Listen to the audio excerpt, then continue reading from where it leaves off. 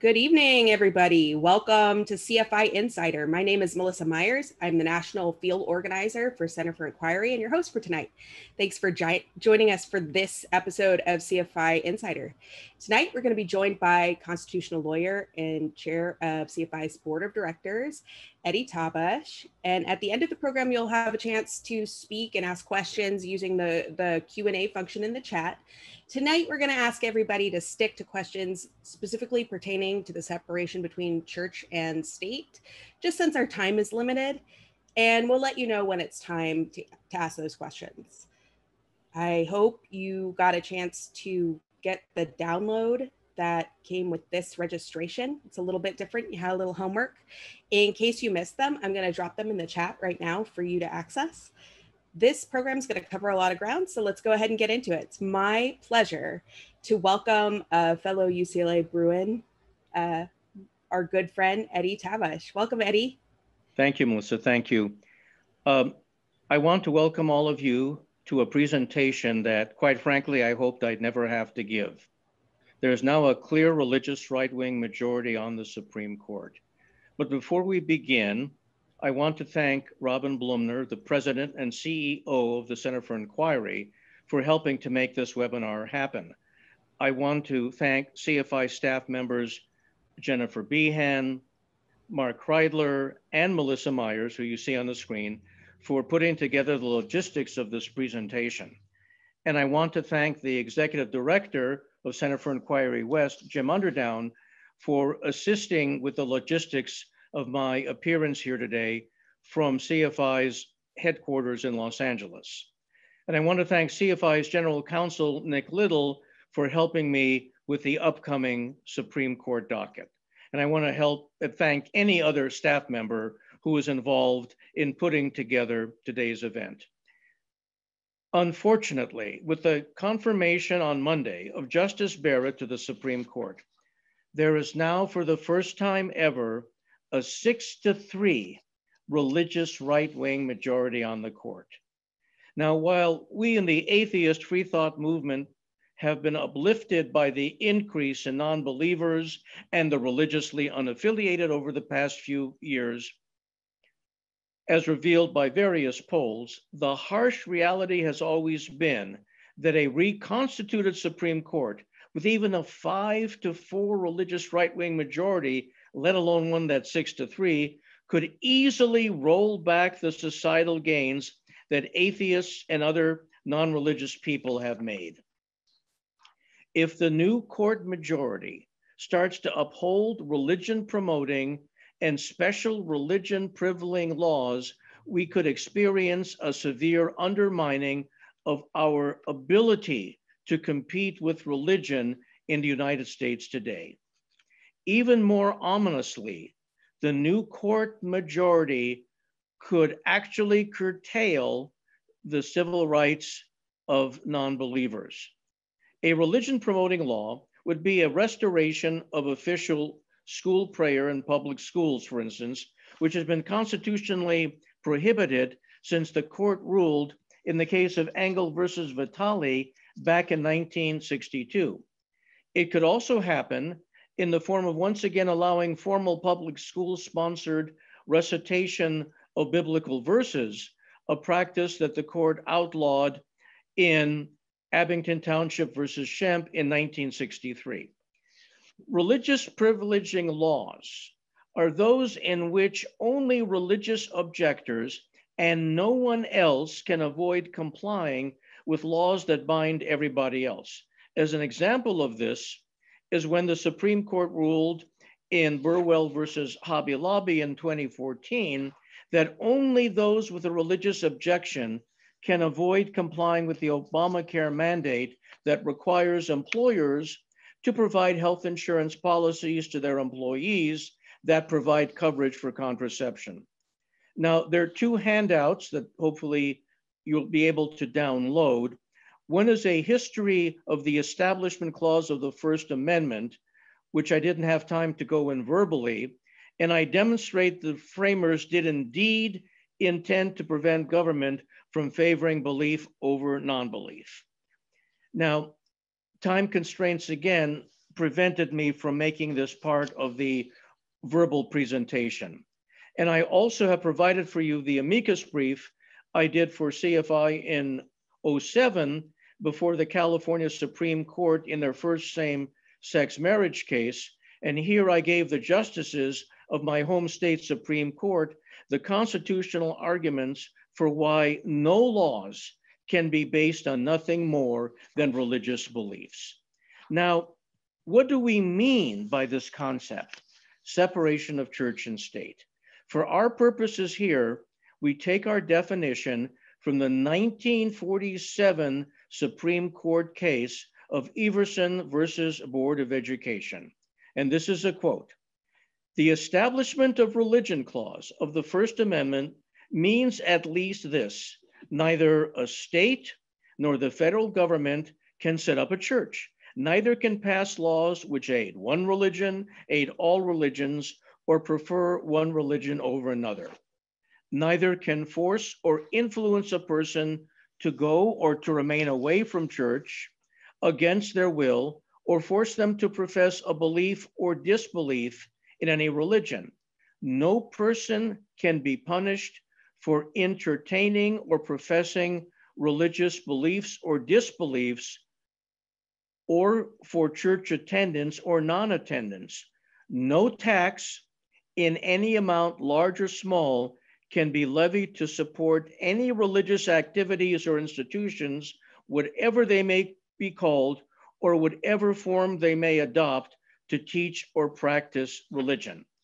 And then in 1961, in the case of Torcaso versus Watkins, the court emphatically restated this ideal.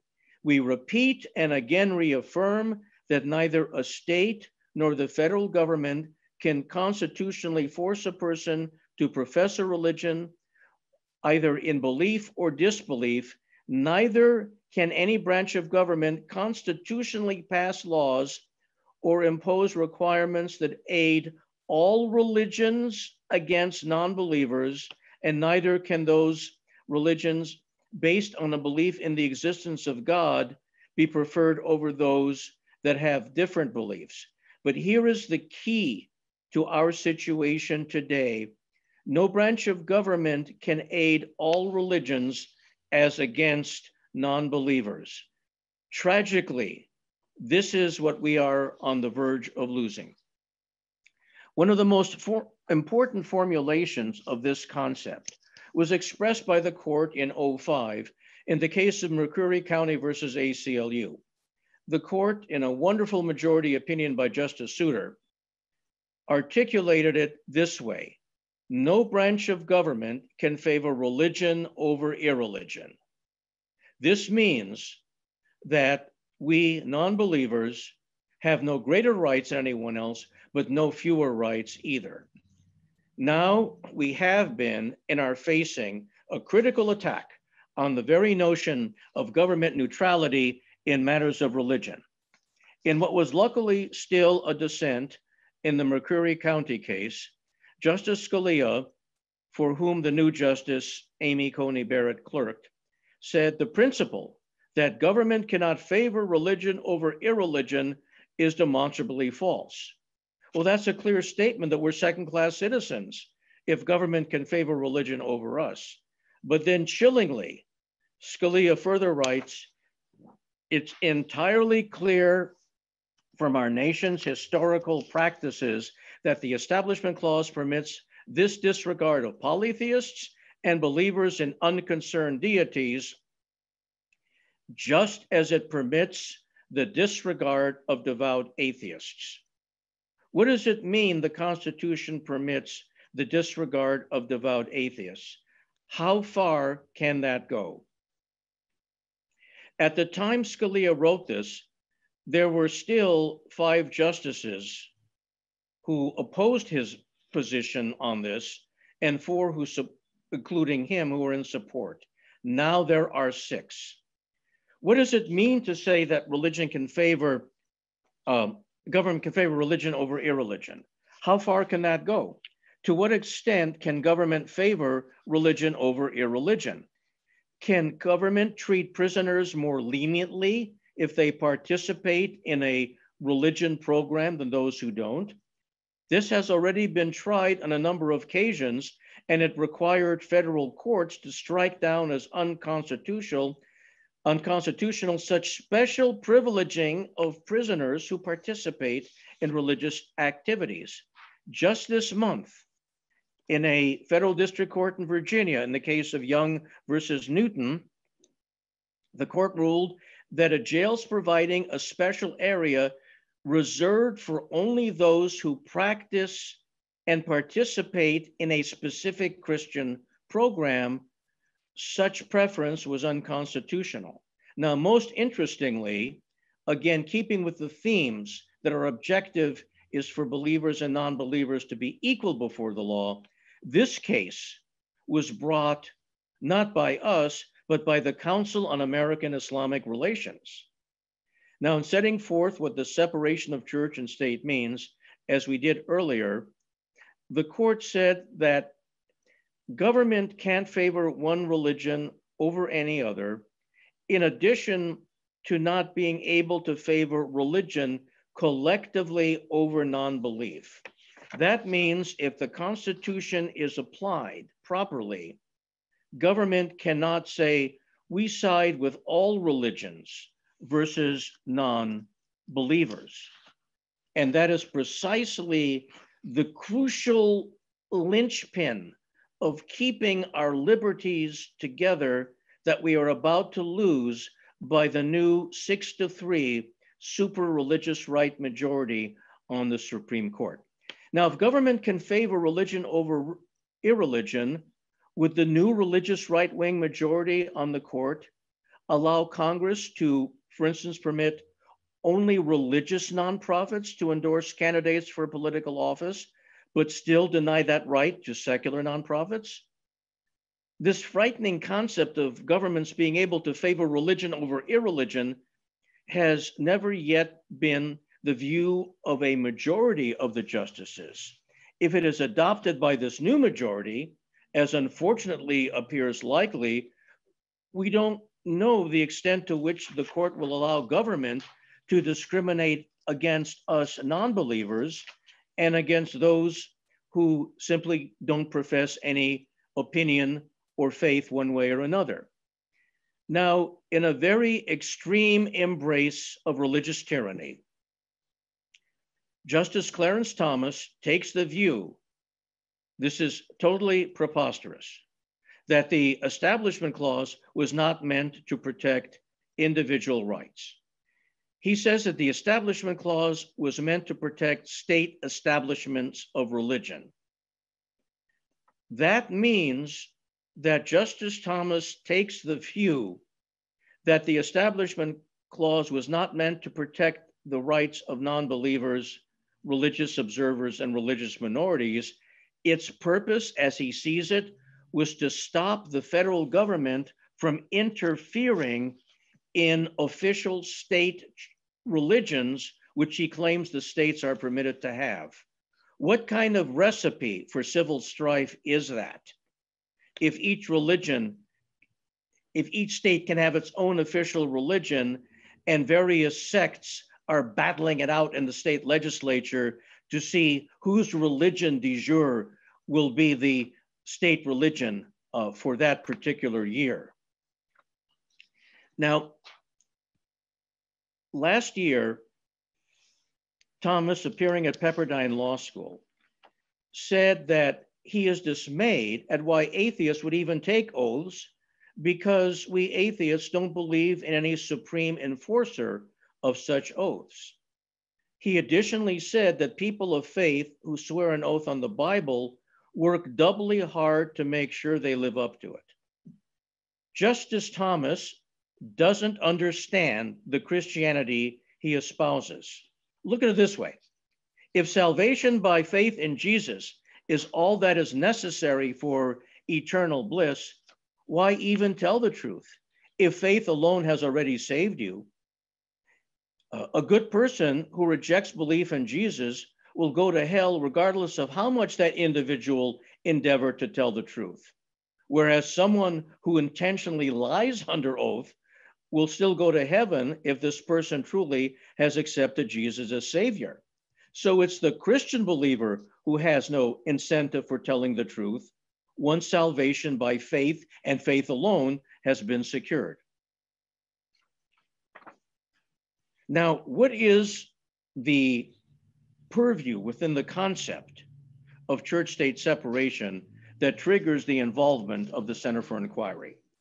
For purposes of determining when CFI gets involved in the case under the rubric of preventing government from privileging religion in our trying to enforce overall government neutrality in matters of religion, we determine whether, if our side loses,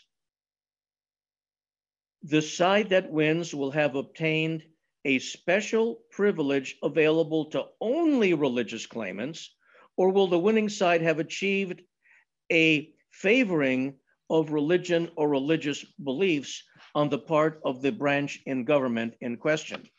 In keeping with this approach, we have included in our concept of church-state separation cases that threaten LGBTQ rights and that jeopardize reproductive freedoms, including, of course, access to abortion and contraception.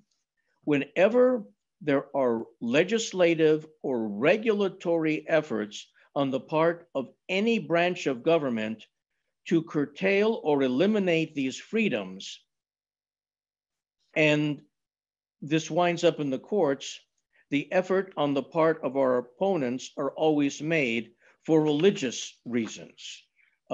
No one yet has been able to show me an organization called Secular Humanists for Traditional Marriage. So I think that, as you'll see in the brief I wrote to the California Supreme Court, opposition to same-sex marriage has no secular component whatsoever. So therefore, the ban on same-sex marriage is an enactment of religious doctrine into law.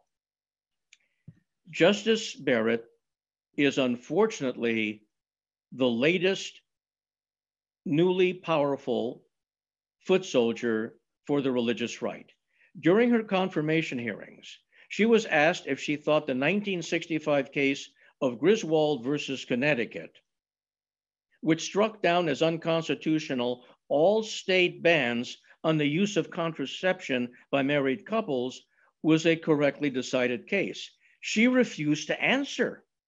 Even such religious right-wing justices as Samuel Alito, Chief Justice Roberts, and Thomas himself had no problem declaring during their confirmation hearings that they thought this case was correctly decided. In 2015, 2 years before she was confirmed as Trump's nominee to the United States Court of Appeals for the Seventh Circuit in the Midwest, she co-signed a letter to the Synod Fathers from Catholic Women, which said in part, "We give witness that the Church's teachings on marriage and family, founded in the indissoluble commitment of a man and a woman, provide a sure guide to the Christian life." That's pretty frightening. In 2016, a year before she was appointed to her first federal judgeship, during a lecture at Jacksonville University, Barrett questioned whether the Supreme Court should have found nationwide constitutional protection for same-sex marriage as it did the previous year in Obergefell versus Hodges. She approvingly referred to the dissent of Chief Justice Roberts and said, "Those who want same-sex marriage, you have every right to lobby in state legislatures to make that happen." But the dissent's view to her was that it wasn't for the court to decide.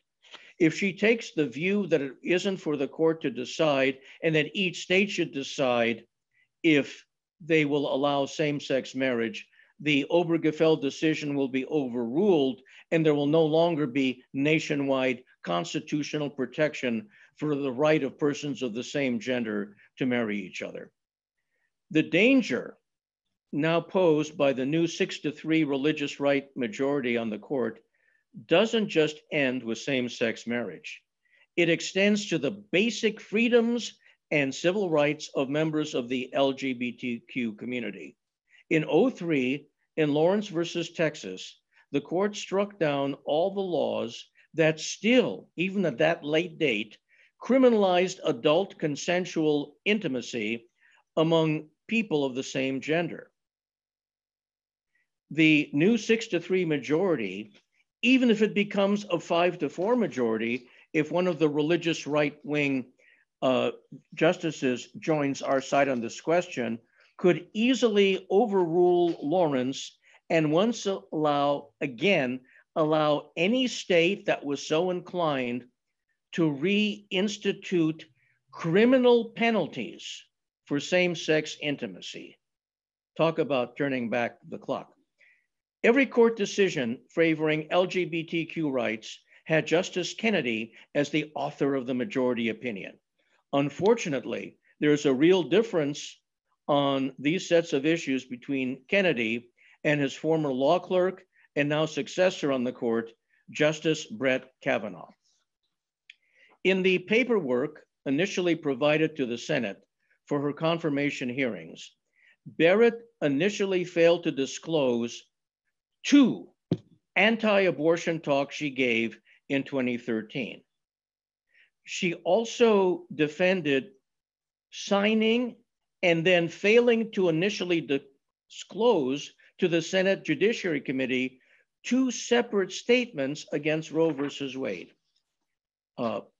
Connecticut Senator Richard Blumenthal, on the second day of her confirmation hearings, asked Barrett why she didn't disclose to the Senate her signing of a 2006 letter from the St. Joseph's County Right to Life League, an anti-abortion organization which advocates even for the criminalization of in vitro fertilization. And this was accompanying an ad calling for an end to what was referred to as the barbaric legacy of Roe versus Wade. This is Barrett's response, now a Supreme Court justice. I didn't have any recollection of that letter. I signed it almost 15 years ago on the way out of church. And then she also said that she originally believed that this letter was not something she needed to disclose because she did not belong to the sponsoring organization, even though she signed it. So she signed a letter calling for the overturning of abortion rights, but felt the Senate Judiciary Committee didn't need to see it just because even though she signed it, she was not part of the sponsoring organization. As a lawyer, I'm afraid of her type of reasoning. Well, she also did not say whether she thought Roe versus Wade was correctly or incorrectly, but she did say something that gives us an ominous and frightening clue. She said that she did not see this case, Roe, as a super precedent, which is a code word for a decision so settled that it can't be overturned. To her, Roe doesn't meet that standard. In '06, Barrett told graduates of the Notre Dame Law School, where she was a law professor, that they should see their upcoming legal careers as but a means to an end, and that end is building the kingdom of God. So replacing Ginsburg with Barrett can truly usher in an era of religious tyranny. Earlier, I mentioned how the destruction of government neutrality in matters of religion can come at us in 2 forms: the court's upholding of religion promoting legislations, and number 2, policies and its upholding of religious privileges, exemptions, and special legislation so that only the religious can avoid complying with laws that are otherwise applicable to every other person. We saw how in 14, the court allowed religious employers who personally objected to contraception to be exempt from complying with the contraceptive mandate of the Affordable Care Act. Just this year, in Little Sisters of the Poor Saints, Peter and Paul, Home versus Pennsylvania, New Jersey, The court ruled that the Trump administration had the authority to expand employers' exemptions from having to provide employee health insurance that covers contraception. Ginsburg began her dissent, reminding the majority that in addressing religious freedom claims, the court, and this is a quote, does not allow the religious beliefs of some to overwhelm the rights and interests of others who do not share those beliefs. She then wrote, today, for the first time, the court casts totally aside countervailing rights and interests in its zeal to secure religious rights to the nth degree. She further said that the government may not jettison an arrangement that promotes women workers' well-being and instead defer entirely to employers' religious beliefs, particularly if that accommodation harms women who do not share those beliefs. Trump, as we know, has just replaced Ginsburg with Barrett, who we have every reason to expect will take the exact opposite position. Now, the upcoming Supreme Court term. Next week, on November 4th, the day after the election, the court will hear the case of Fulton versus City of Philadelphia. Here, Philadelphia found out that some of its foster care providers would not license same-sex couples to be foster parents. The city ceased referring children to these agencies, including Catholic Social Services. The Catholic group sued the city, arguing that it has a constitutional free exercise of religion claim to refuse to allow same-sex couples to become foster parents because of the church's opposition to same-sex couples. The Catholic Church is essentially arguing that any religious organization has a special right to be exempt from Philadelphia's otherwise universally applicable law prohibiting the city from funding discriminatory foster care and adoption programs. This is a most horrendous and egregious instance of a religion demanding an unconstitutional special privilege. A government-funded program should not assist those organizations and individuals involved in placing children in foster care who would reject foster parents just because those foster parents are an LGBTQ couple. No branch of government with taxpayer money should fund foster care activity where religious dogma will be used to reject an entire category of otherwise qualified foster care parents. Now, the free exercise clause of the First Amendment was intended as a shield, not a sword. It was not meant to give the religious greater rights than others. It was meant to make sure that the religious don't have fewer rights than anyone else. Let me give you an example of a valid free exercise claim. The city of Hialeah, Florida, in order to stop members of the Santeria Church from sacrificing animals as part of their rituals, passed an ordinance that allowed anyone to kill animals for any reason except for religious purposes. The ordinance would allow somebody to kill an animal for no reason, but not if the reason were one of a religiously motivated practice of animal sacrifice. And there the Supreme Court said, you cannot single out only a religious belief system for lesser rights than what everybody else has.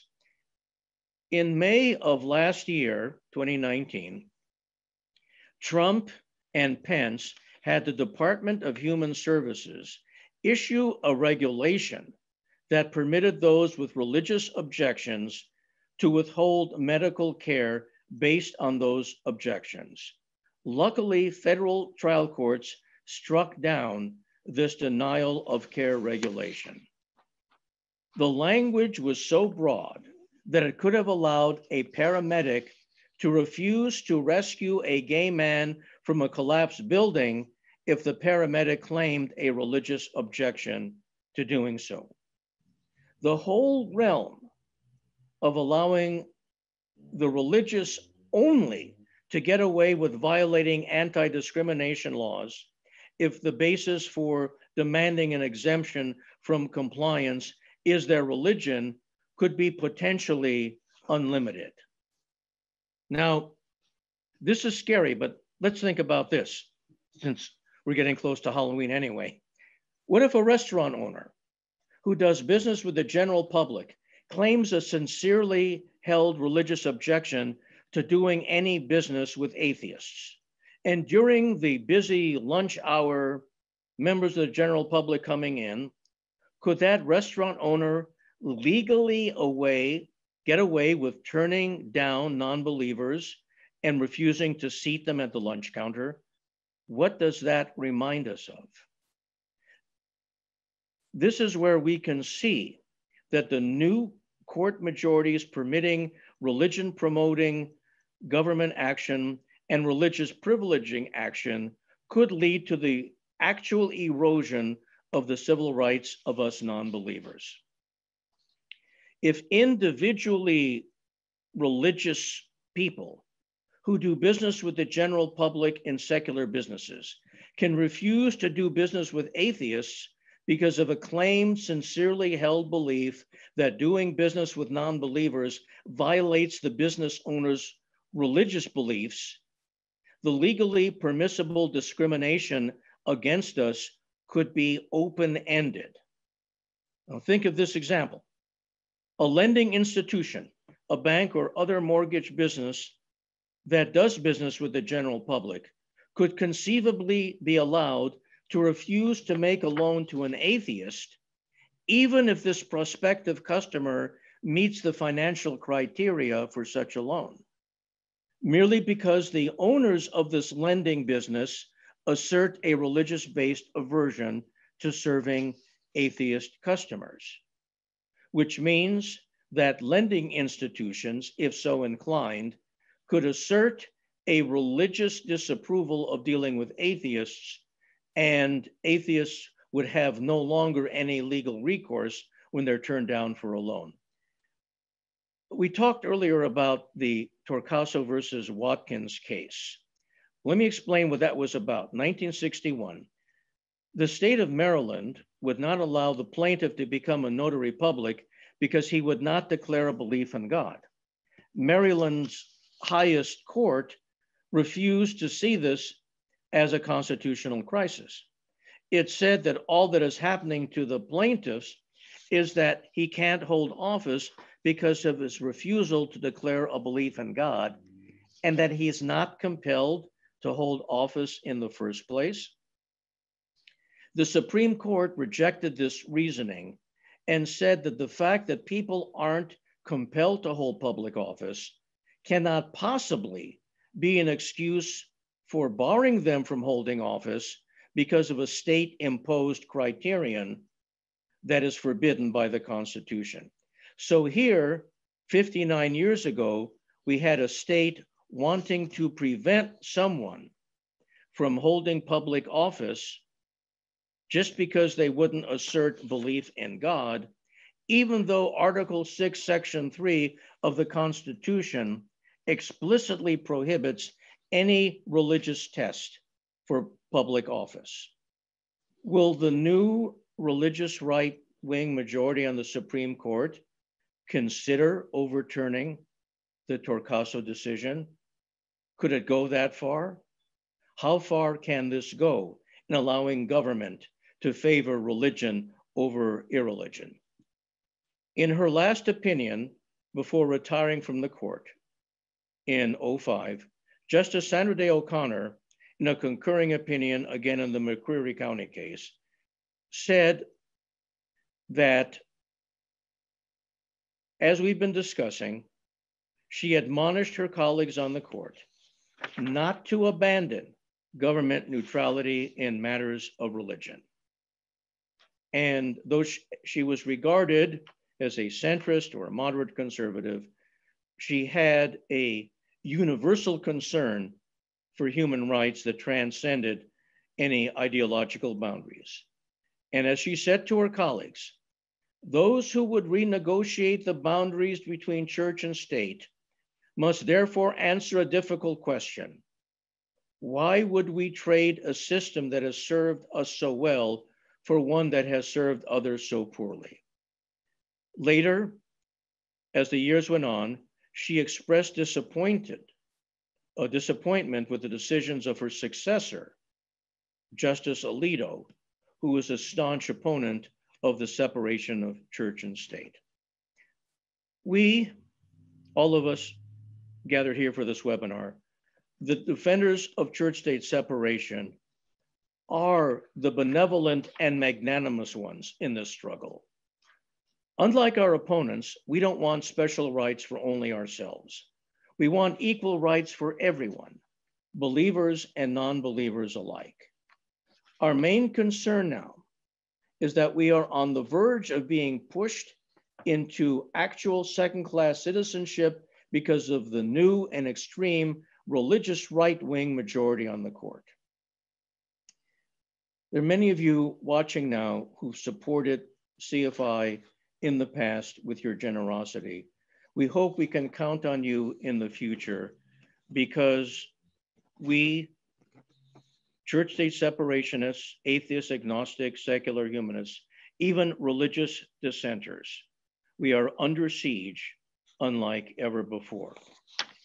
The struggle to preserve equal rights for everyone, regardless of viewpoint on matters of religion, is a struggle to preserve the very core of modern civilization itself. It is a struggle to stave off the barbaric horrors of religious tyranny. This is a cause so important, it's a battle so necessary, that even if understandably we become disheartened, we must participate in this effort whether or not we ultimately prevail.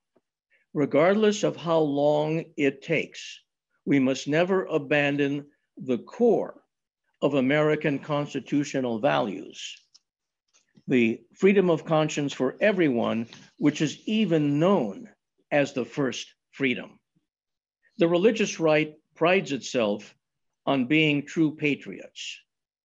No claim could be more counterfeit.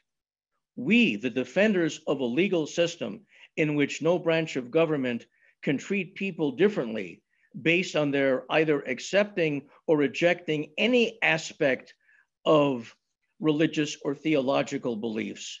We are the true keepers of the flame of what the founders intended to be the real America, and that is a nation that for all time upholds the equal rights of everybody in terms of matters of religion.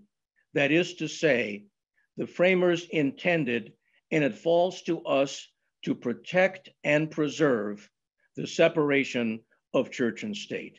Thank you for joining today, and I'll be happy to answer questions. Thank you so much, Eddie. It's always wonderful to hear you speak. You're full of fascinating information, but it's all bad news. Eddie, I have some questions for you from our audience, and the first one is kind of, I'm going to combine two from two different folks because they're a little bit similar. Okay, so this is from Ed Buckner asks, is there anything we can do? And then to follow up, Carolyn asks, what are our practical options as citizens to deal with this issue? My view is that writing and talking with our representatives and senators is worthless, especially here in Alaska. Been there, done that. So what are your thoughts? What can we do about this? These are excellent questions. And right now, my answer will be frustrating because there's a limit, as the questioners have acknowledged, on what we can do.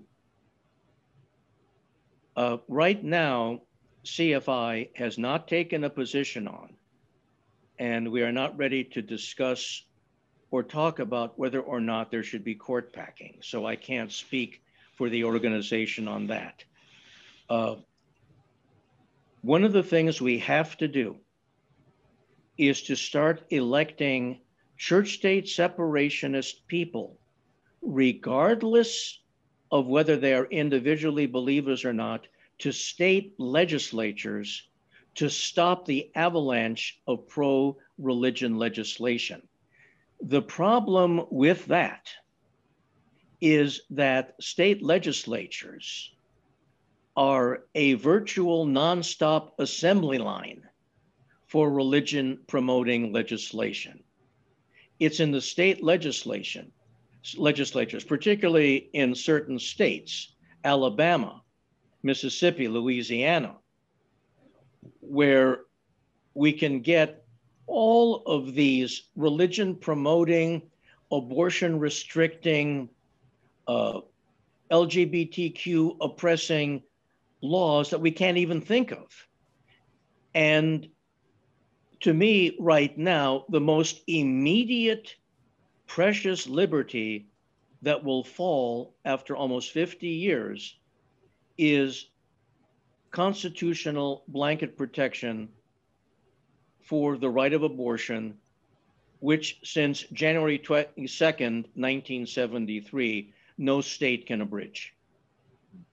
The votes are there.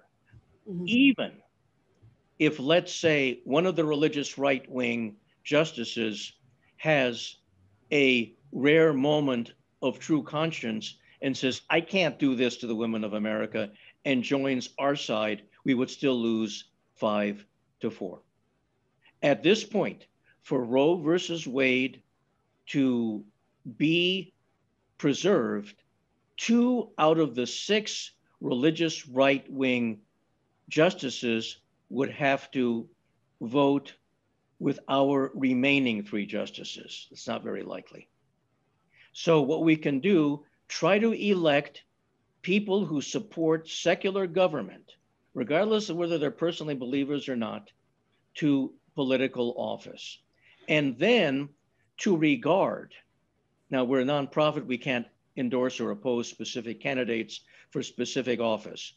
But I've been saying for 40 years, every presidential election and every election for the US Senate should be seen as primarily a referendum on the Supreme Court.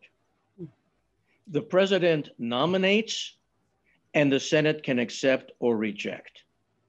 If the president favors the religious right, as is currently the case, and the Senate favors the religious right by majority vote, as is the case, we can expect tragedies like Justice Barrett to happen indefinitely. Right. So on that, sort of like in that vein, we have some questions, a couple of questions about the sort of the structure of the court. Now, I know that we as CFI, we don't have a position on this, but sort of personally, how do you feel about things like the number of seats, term limits, legislative limits on the authority of the court? How do you feel about these types of procedural things? Is this something that Biden should look at doing? How do you feel? The reason why I haven't formulated an opinion on that, and why as an active atheist, this is the only thing I'm agnostic on, is that we don't know how it'll play out, whether it's a double-edged sword or not. Mm-hmm. And so right now, realistically, all I can do is confine my comments to the importance of presidential and Senate election when it comes to the court. Mm-hmm. Now, when we had the majority, the religious right wanted to take away from the court the right to rule on First Amendment religious cases. Mm-hmm.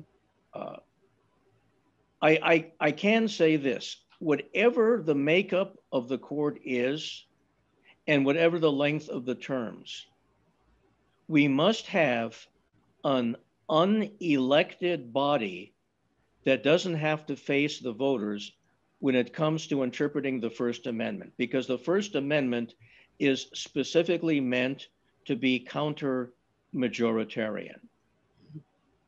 The First Amendment means, at least up until this moment, the First Amendment means that if I want to say whatever I want in disparaging religious belief systems, even if 90% of the American people think I should be punished, I can't be. The First Amendment means that if 98% of a given state believe that Buddhists should not be able to hold voluntary meditation sessions, that majority doesn't count. In 1943, in West Virginia School District versus Barnett, the Supreme Court upheld the right of Jehovah's Witnesses not to salute the flag, even though the state wanted to mandate it. And Justice Jackson mentioned that these freedoms, these rights of conscience, whether it's speech or expression or viewpoint on matters of religion, are subject to no vote and depend on the outcome of no election. So while I haven't yet formulated what my views are on all these possible alternatives, I do just cling to one bedrock principle, which is whatever form they take, whatever changes might be made, we can never have a decision-making body that is responsive to voters decide First Amendment issues. Well, so how would that, in your sort of scenario, is that a elected No, body? what I mean is that there'll always have to be, whether there's term limits, whether there's 9 justices or 25, whatever it is. So there has to be someone who's isolated from the voters. Yeah, there always must be an unanswerable Supreme Court when it comes to the Bill of Rights. Absolutely. Otherwise, there'll be majority tyranny. Yeah. No. That makes perfect sense. Now, how feasible is the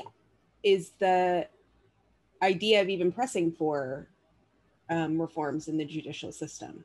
Is that something that is an attainable goal? Well, you see, the problem is, I mean, it's a very good question, but the problem right now is it's not a question of reforming the judicial system, because we have to know what those reforms mean. Again, we don't want the Supreme Court to be bereft of jurisdiction over any Bill of Rights, constitutional rights cases, because it'll lead to majority tyranny. So right now, our problem as non-believers and even believers who support government neutrality in matters of religion, for everybody, our problem is this 6-3 majority. So immediately what we have to do is we have to try to pressure both our state legislatures and Congress not to enact religion favoring laws that this new Supreme Court majority would uphold. See, I know it's frustrating, but I can't really address what reforms would work now and what wouldn't. Right. Because I don't know how the math plays out. No, that's fair. Some of these things are definitely fully dependent on what happens in a little under a week's time, right? We have to know if we even get to climb that mountain. Now, I do have a really great question here for you from Richard, who asks, how can congressional legislation be crafted to stand up to scrutiny under this new 6-3 court? Yeah, it's a wonderful, wonderful question. And what it goes to, if I'll take the liberty of sort of elaborating on it, is if the current court majority strikes down Roe versus Wade, can Congress, by mere legislation, enact a law that would disallow any state from outlawing abortion? The problem with that is once the Supreme Court says there is no longer a recognized constitutional protection for abortion that blankets the entire nation, then Congress's attempt to legislate that would be struck down by the same Supreme Court unless Congress could find another valid provision. But you see, the whole purpose of striking down Roe versus Wade is to say that each state legislature is now able to decide. If the court says each state legislature is now able to decide, then Congress' effort to blanket the nation with total coverage for abortion rights may not be accepted. It would come down to, sorry, getting a little bit technical, a question of interpreting the 10th Amendment, which is what can Congress legislate for the whole nation and what is reserved for what we call the police power of the individual states. But you see, here's the problem with that. I mean, the idea is great, but once the court says there is no United States constitutional basis for abortion rights, then Congress probably won't be permitted to supersede the states unless it comes up with a valid constitutional anchor, which the court will just have struck down in overturning Roe. Oh my goodness. Every single thing you say is just dark. It's just dark.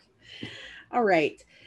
You know, earlier this month, one of our audience members is asking about a piece in the Atlantic earlier this month. Did you happen to see it? That said, why the title was "Why Amy Coney Barrett Might Surprise Everyone." Do you think we're likely to be surprised by Justice Barrett? Is that the reason? I wish that could be true. The last time the religious right made a miscalculation in our favor was in 1990 with Justice David Souter. He had no track record. Right. What happened was he was on the New Hampshire Supreme Court. Bush Sr. put him on the First District Court of Appeals for New England, and he had no track record on these issues. And at the time, a major Bush advisor from New Hampshire, John Sununu, told Bush, this will be a home run for the conservatives. That was the last time the religious right misfired with an appointment to the Supreme Court, because all the others have had a paper trail. The one who didn't turned out to be the strongest religious right-winger of all, Clarence Thomas. Unfortunately, Barrett has a paper trail, signing letters calling for the overturning of abortion, favorably referring to the Chief Justice's dissent in the same-sex marriage case, talking about law students being directed to ultimately devote their practices to the kingdom of God. This is not a blank slate. Right. I would like to be wrong.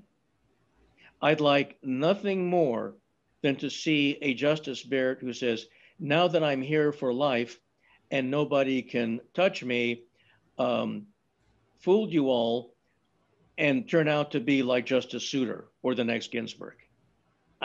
I want to be wrong, but I don't think it's going to happen.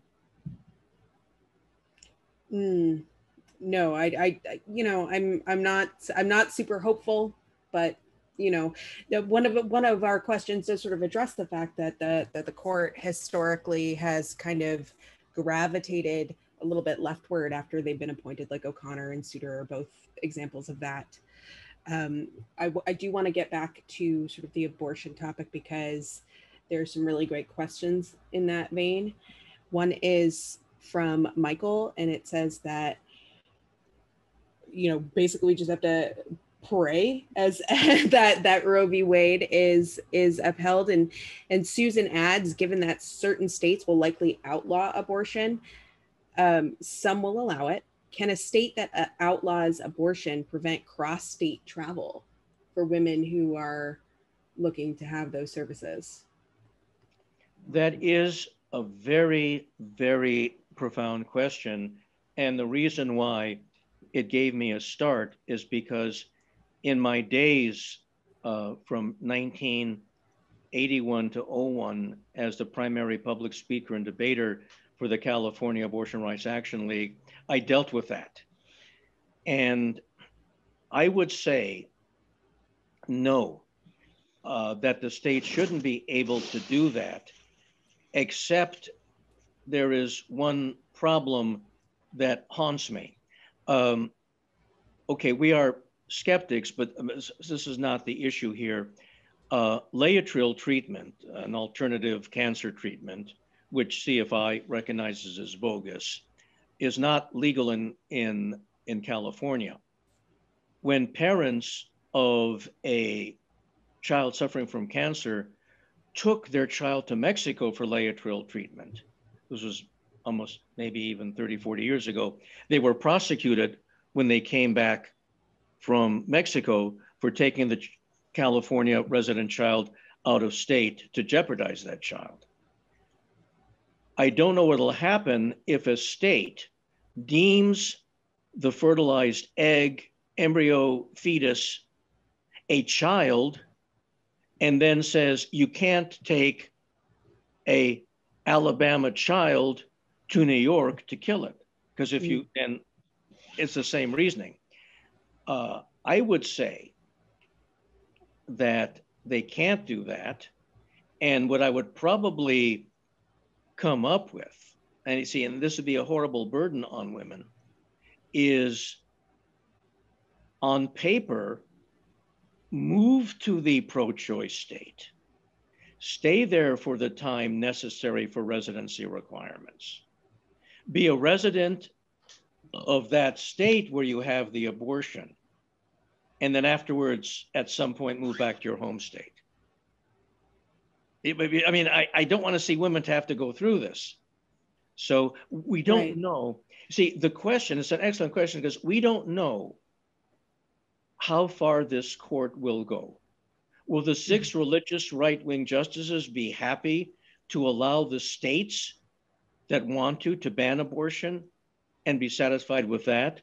Or will they also want them to be able to go after their own residents who leave the state for other states? See, again, we don't know how far the newly constituted religious right-wing majority will go. Right. Right. And so many of the women who are in this position are folks who are of limited means to begin with. A lot of times state residency requirements for any old thing are months, years, like it doesn't leave options. It's not a real option for so many people. Now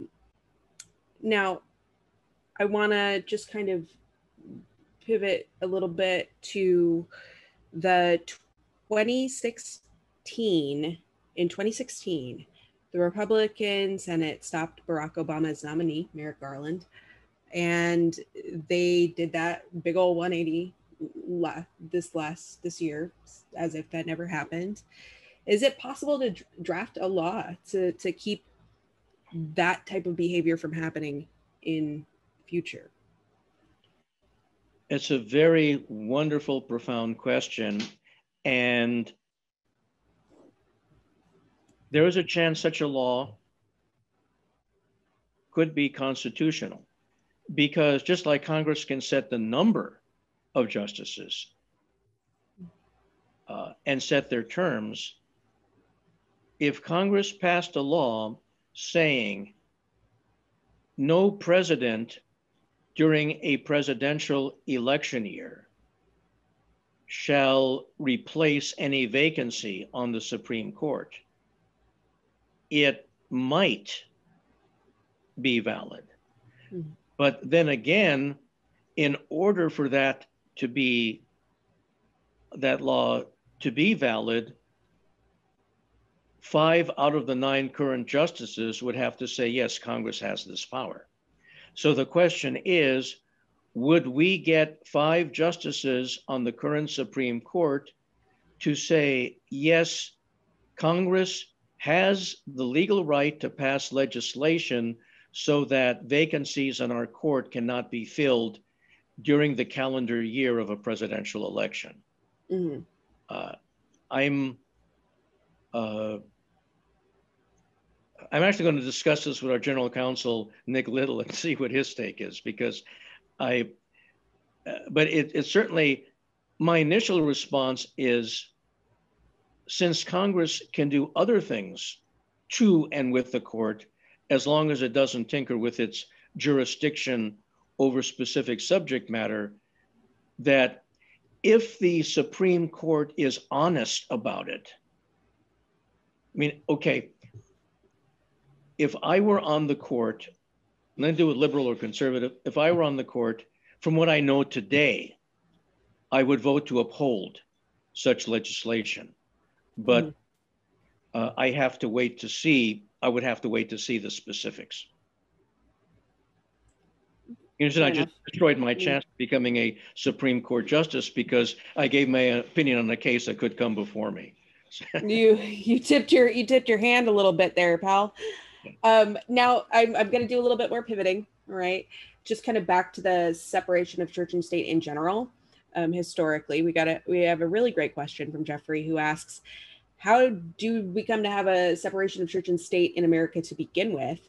And Carolyn adds, has there been an evolution of all states' constitutional statements about the separation of church and state? And can that? Well, yeah, these are really good historical questions. In the first handout and also in the Supreme Court brief, I talk about how the founders specifically intended for there to be equal rights for non-believers and government neutrality in matters of religion. But the historical exposition was so lengthy, we didn't have time for that. But I will just mention that the principal author of the First Amendment was James Madison, whose primary influence was Thomas Jefferson. And Madison introduced the first draft of the First Amendment in 1789. In 1786, when Jefferson was in Paris as ambassador, Madison secured through the Virginia legislature the Bill for Religious Freedom, which protected the rights of conscience of everyone. And toward the end of his life in 1821, Jefferson said that he was delighted that his and Madison's bill protected everyone, including the infidel of every denomination. Also, a few months before introducing the First Amendment into the First Congress, Madison wrote to Jefferson, worried that the general public would narrow the rights of conscience if they had a chance. Also, looking to Madison in his attached memoranda years later, after he was president himself, being the 4th president, he even opposed, the principal author of the First Amendment, even opposed religious institutions holding property, which is something that church-state separationists don't do today. So we can clearly see that in the minds of the framers, it was uppermost. Also, on September 3rd of 1789, when was to become the First Amendment was sent to the Senate, there were 2 proposals which would have meant only that government cannot favor one religion over others, but not mean that government must also treat non-believers equally. And both those wordings, which would have only prevented government from favoring one religion over the other, were both rejected and never brought back. And then Madison, as chair of the Joint Senate House Committee, came up with the broadest possible language. There shall be no law respecting an establishment of religion. You can't even show respect to an establishment of religion. So I think the history is clear, more fleshed out if people read the accompanying materials. As far as the states are concerned, the answer is yes, until recently. They're called Blaine amendments, which are state amendments that prevent the state from giving monetary aid to religious institutions. And unfortunately, the religious right, with some success in the courts, is getting the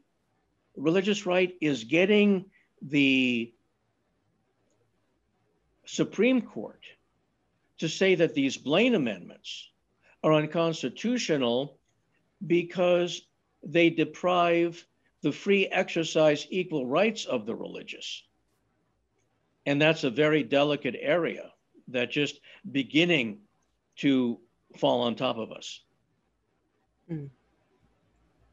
That's, yeah, that is a delicate line to tread. Yeah. You know, we are trying to make sure that, you know, all citizens are afforded their individual rights, and that line is very thin in spots. I would like to ask you about that. Nick, I'm passing along a question from Nick. It says, the Supreme Court, can any Supreme Court justice really put aside their personal beliefs and issues when they're considering these cases as they say they do? Is that a real thing for humans? Some can and have, but the question is, will they? See, CFI does not believe in telepathy, so I can't read their minds. Sure. I think they can. I have one example. Anthony Kennedy, who was a moderate conservative, but was with us on church-state separation 51.5% of the time. And again, every major LGBTQ rights issue that won our way in the courts, he wrote the majority opinion.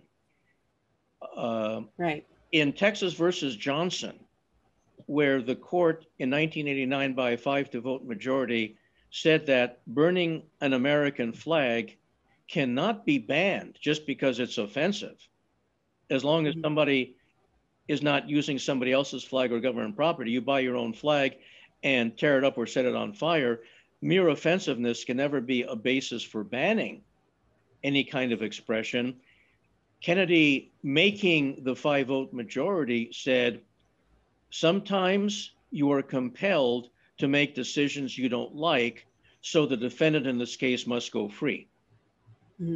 Okay, I think that was one example, but generally speaking, if you look at Clarence Thomas particularly,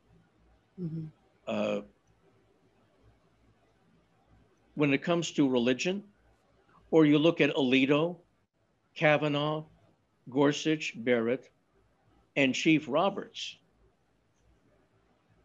I really haven't yet seen evidence that a firmly, deeply held religious conviction by a religious right-wing justice is something that justice, though agonizing, clearly puts aside in rendering a decision. I haven't seen that yet. Maybe I'm wrong. Yeah, I'm drawing any blanks for any possible examples there too. I would like to ask a slightly related question from Stuart, who says several recent SCOTUS decisions have privileged religious liberty over other rights. How can we better promote the idea that religious liberty requires the protection of the rights of the non-religious? Isn't that what the founders had in mind? Yes, that's exactly what the founders intended. And the questioner is recognizing the self-evident nature of what we're saying. I mean, it shows a great understanding of the fundamental fairness. And the answer is to show how benevolent we are. Our opponents want to restrict our rights. Mm-hmm. We don't want to restrict their rights. Right. We want everybody to have equal rights. They don't. So the only way to put this over for the American people, to sell it, as it were, is to make the argument that everyone benefits when we are all equally free in matters of conscience on issues pertaining to religion. Now, for those who believe that atheists cannot be morally trusted and that we must prefer the religious, like all those voters who never vote for an otherwise qualified atheist for president, we have quite an argument to make. You see, this is why up until this moment in time, we always needed a Supreme Court that said whether you like atheists or not, whether you like the non-religious or not, they have equal rights. No, that's, it's laws should never be about who you like, who you don't like. Yeah. But unfortunately, we find ourselves in that situation some of the time. Now, to sort of like dovetail onto those two questions, this one's a little bit related as well, from Gordon, who would like to know, how can we accept that a judge rules favorably on a religious belief without presenting a rational, evidence-based dissertation on the fairness of said belief? Okay, that's a very, very good question. I mean, this is really the answer is a curious one, and that's this: judges who want to mask their religious motive will say this: I'm not for or against this. I just don't believe it has national constitutional protection. It's up to the state. Classic example, Lawrence versus Texas, the case I mentioned, where the Supreme Court said by a then 6-3 majority, the states can no longer punish consensual sexual acts among consenting adults of the same gender, to strike down Texas's prohibitory law. Clarence Thomas said in his dissent from that if he were in the Texas legislature, he'd vote to strike down and repeal this silly law, but yet, even though he thinks it's a bad law, there's no constitutional basis for invalidating it. That's what they do. 1998, I was invited back to my alma mater, Loyola Law School of Los Angeles, to meet Justice Scalia, who was speaking there. And I asked him if I could ask him questions, and he said yes. And we talked about abortion. And he said, people get me wrong. He said, I'm not saying whether abortion should be legal or not. I'm saying it's up to the states. He said, if a state, he looked at me and says, goes your way and allows abortion, I'm not going to knock it down. If a state bans abortion, I'm not going to knock it down. I'm leaving it to the states. So you see, that is the smokescreen. Technically, the difference between many religious right legal thinkers and us is not even whether something is good or bad or should not be allowed. It's who decides. With abortion, we say the woman decides. They say, no, the state legislature decides. If you say the woman decides, it means that you believe there is blanket nationwide protection for abortion rights. If you say, no, the state legislatures decide, it means there is nothing in the national constitution to protect the right. The woman is at the mercy of her state legislator. Right. Right. And as we know, state legislatures are really great at knowing what's going on in people's lives and making great decisions for them. Let me ask you a question from our good friend Rick, who asks a question based on a New York Times article. It says Maryland and 6 other states have articles in their constitution saying that people who don't believe in God are not eligible to hold public office. Why is that allowed? Okay.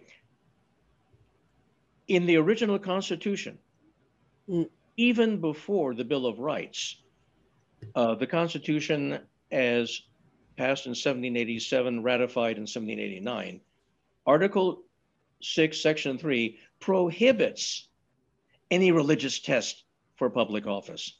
In the 1961 case that I talked about, Torcaso versus Watkins, the state of Maryland, of all places, tried to enforce their prohibition by saying, no, you don't have to adopt a religion, you just have to affirm a belief in God to hold any office, including that of notary public. The Supreme Court unanimously struck that down. So those laws may exist, but they're no longer valid. My fear, which I hope is an excessive fear, I hope I'm being excessively neurotic and worrisome here, is with the new 6-vote religious right majority even reconsider the Torcaso decision? I mean, that would be overt tyranny and bigotry against the non-believer. And given Article 6, Section 3, I don't see how that would happen unless the religious right accepted the argument that that was part of the national constitution and only the Bill of Rights was incorporated to apply to the states. And so in a kind of twisted Clarence Thomas style reasoning, saying Article 6, Section 3 only applies to the federal government, not the states. Just like Thomas says that the Establishment Clause only restrains the federal government, not the states. Right. Yeah. No, the thing is, if you're in the constitutional church-state separation business, you learn to detect the smoke screens. Right. Well, you will have to. You will have to. Yep. The field is nothing but smoke screens at this point. So I have another sort of like justice related question. And this is from Ronald, and it says, what are the chances that court members would be influenced by clear public opinion on LGBTQ and abortion issues? Of course, there's no obligation on their part, but surely they must be aware of public opinion. Is that? Okay. I suppose that's playing a role. They are aware of public opinion, but they're not bound by it. Right. Just like in 1954, in the historic Brown versus Board of Education, when the court struck down as unconstitutional officially segregated public schools, a majority of Americans opposed that decision. More clearly, in 1962 and 1963, when the court struck down official public school prayer and Bible reading, an overwhelming majority of the American people opposed that decision. So I think that the justices will either vote their agenda or vote what they think the law should be, irrespective of popular will, unless it's the kind of legislation where a popular majority can have sway. So, for instance, if the majority of the residents of a city vote to eliminate a dam because it's polluted, I think that all members of the court would say that's where majority rule is proper. Uh-huh. But if all members of that same town, let's say that 99% of the voters of that town say that the Hindu temple at its gatherings within the city limits should not be permitted to talk about reincarnation, then no justice hopefully would uphold that. So certainly. So sometimes the public is full of it, right? Yeah. And we don't want to listen to them anyway. So Yeah. like we need to have that. I don't want to go into a dead end. Mm-hmm. I think that when there are demonstrations outside the Supreme Court, it's to affect public opinion in terms of how the public will vote. I don't think that it's effective to think you're affecting the very, very decision making of the justices. The justices don't look outside and say there are 5,000 people for same-sex marriage, 500 against, so that tips the balance of my thinking. It doesn't work that way. Right. Well, and I suppose, you know, now that you sort of like lay out all sides of it, it's certainly we are grateful. And then now here's one that's on many of our minds right now, especially those of us who are or love LGBTQ folks, which is asked by Edward, who says, our gay neighbor duly married in Georgia, could their marriage be overturned? Or is it be more likely to be something that's grandfathered in, quote unquote? That's a very good question. I'm afraid of what this court would do. I would argue that since same-sex marriages were constitutional at the time that they were entered into, that the court cannot undo them because they were valid and legal at the time, even if the court can remove constitutional protection from future such marriages. I also hope that the court, if it overturns Obergefell, won't say that states other than the ones in which the valid for that state same-sex marriage was entered into can now refuse to recognize it. I think that those who are in currently valid same-sex marriages have a vested interest in that relationship not being nullified by a subsequent Supreme Court decision, even if it's no longer protected to enter into future such relationships. But I don't know what would happen. My sense is the court would first overturn Obergefell, and then some state would want to refuse to recognize those already entered into, and then a second case would come before the court. Right. Yeah, I've known, I have a handful of folks in my life who are looking to get married real quick, just in case, just because of the uncertainty of the situation, which is a horrifying place to be right now. And then we're looking to wrap up. So, you know, we're kind of at the end of our evening here together. It's been great. I would like to ask one more question that I think will kind of get us all off and thinking about ways that we can affect change in our communities. What can we do to creatively discredit the religious right?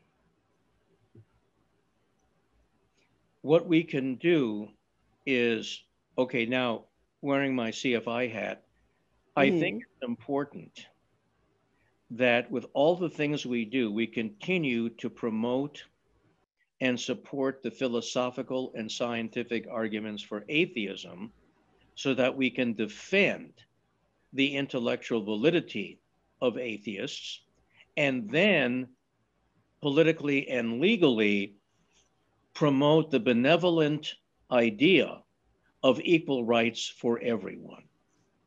So first demonstrate why atheists should not be shunned, and then argue from a place of fundamental fairness, that everyone should be equal before the law, mm-hmm. regardless of their viewpoint on matters of religion, that your official standing in society should not depend in any way on your belief system as to how the universe is put together.